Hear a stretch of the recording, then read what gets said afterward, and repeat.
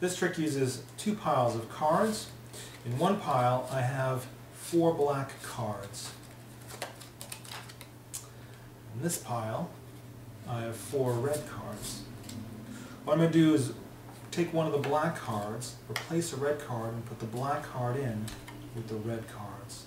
So if I snap my fingers, the black card will vanish from here. I'll do it again. One of the black cards gets replaced with a red card, and the black card goes in to the red pile. If I snap my fingers, you'll see that the black card vanishes once again.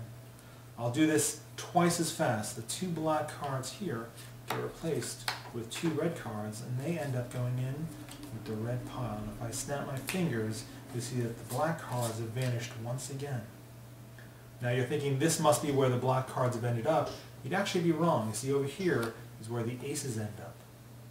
And that is called red-black surprise.